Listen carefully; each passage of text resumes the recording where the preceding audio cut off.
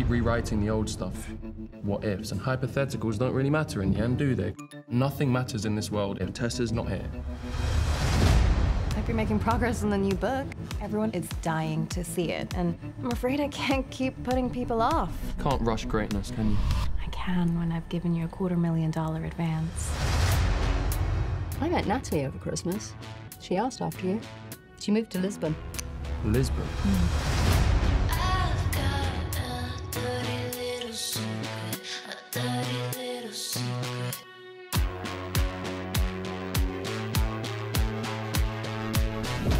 What are you doing here? Making amends? You need to leave. I really wish I could just go back. I've moved on, and so should you. I know who you are. If it were up to me, you'd be rotting our cell. I'm so scared of failing, so I just end up ruining everything instead.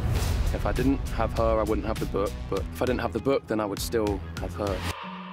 I'm not ready to move on. You can't just talk about us like that. I can't imagine living another moment on this earth without you by my side, Tess. You really pissed me off. Don't tell anyone.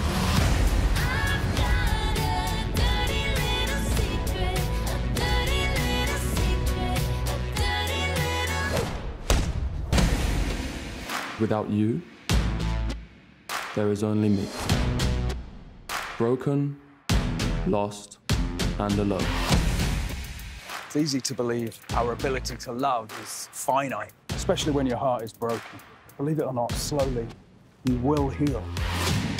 You never know how lucky you are to spend the rest of your lives with the other half of your soul. Until you've had to spend your life without them. You know, I read your book. So what happened with Tessa?